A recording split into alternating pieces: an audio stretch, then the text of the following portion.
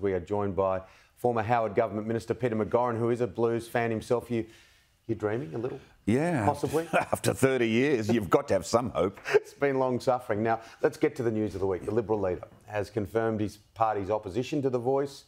What's your assessment of Peter Dutton's stance? Look, it's a principled stand, but it's a nuanced one. And whether or not it will resonate with the general public who want to do the right thing by First Nations and support their improvement in living standards and political influence and the like. So it's full of risks for Peter Dutton and the Liberals because nothing they seem to be doing is in step with young people, with professional women. It would have been more expedient and pragmatic of Dutton to lock in behind the government because there's more than a fair chance, there's a very good chance the Voice referendum will succeed. It's come straight off the back of the Aston by-election where Peter Dutton's name, just days later. What do you see it from how do you see it from a political perspective? The Liberals are in the doldrums. Nothing's working for them, and they can't just pivot to easy solutions on climate change, energy and so on that nobody would believe. But I just find it difficult to believe they'll be able to get across their entirely legitimate and constitutional concerns about the Voice proposal, in that the Voice proposal as presented will be a directive to the executive of government, the elected government and the public servants, as well as to the parliament. It would have been easier for them to say, we have these reservations, we have these deep concerns, and we'll monitor them and address them after the Voice is enacted. But they went down, I think, a very courageous route. Because a number of Liberal moderates will vote and campaign for a yes vote. How will that play out? It's not a good look for the Liberal Party. It shows that they can't lock in behind a position. Dutton had no choice but to allow a conscience vote, even though it defies the usual criteria for a conscience vote within the Liberal Party. He couldn't hold them together. As leader of the Liberal Party, there are just too many moderates. They're not like the Labor Party, where you sign the caucus pledge. You actually have to sign it, that you will lock into a caucus decision of the majority of votes or be expelled. We're watching this with interest with polling, and the yes vote is starting to gain momentum, particularly in and around business, sports organisations, other parts of society. It's every chance of getting up. Exactly right, Tim. It's a good point you make. Who's going to vote no? Everybody's going to vote yes if they express an opinion, and many companies will sit on the sidelines. The latest polling shows that it's not going to get up in Queensland. They're only 49% approval. I don't think it'll get up in WA. They're at 51%, but I think that may deteriorate.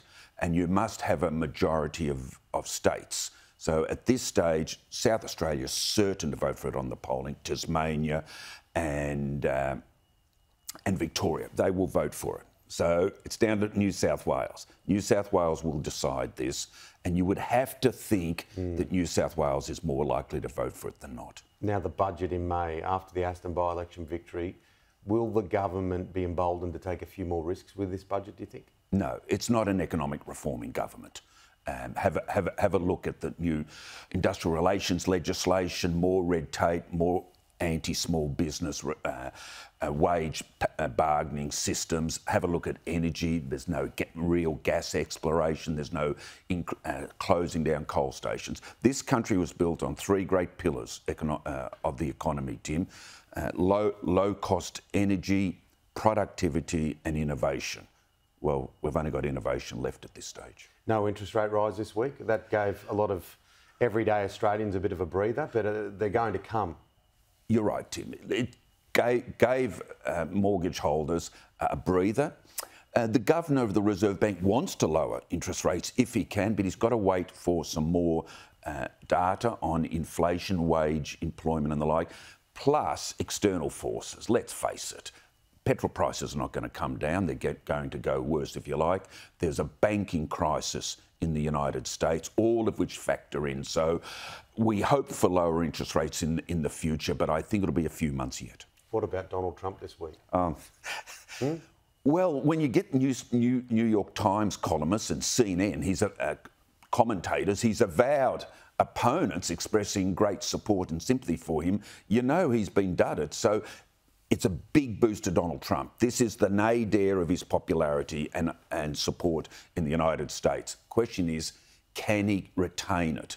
I doubt it. I think he'll begin to slide again. But at the moment, he is something of a martyr because it is the worst politicisation of the legal system most Americans would ever have envisaged. I heard an interesting school of thought from one of his former communications operatives when he was president, saying that this could lead to him standing down from, running. You don't believe that, do you? No, not a chance.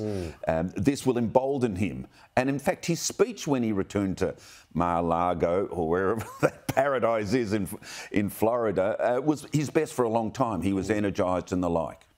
His wife wasn't anywhere to be seen. No, Melania's keeping a dignified distance. She always has. When the Stormy Daniels scandal broke. You were over there, weren't you? I was over there at the time and in a diplomatic post reporting the Australian government. And Melania is a strong character in her own right, and she's not going to play the Tammy Wynette, I stand by my man. But she will reappear because she does believe and support Donald, but just not at times like this. If I was going to frame a market to see whether Tammy Wynette was going to be mentioned this morning, I would not have had it as a short price. Cliche. Whenever... I love it. I used to play it and hit some memories 2GN Goldman 30 years ago. Yeah. But look, let's look today, brighten the subject.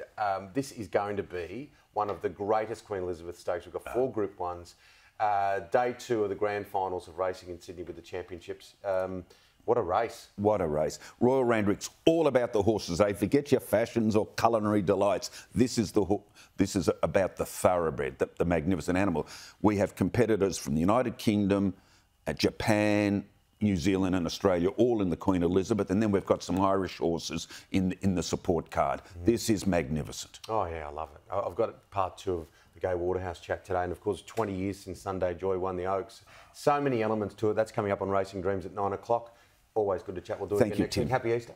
Same to you and your family. Thank you, Peter. Likewise.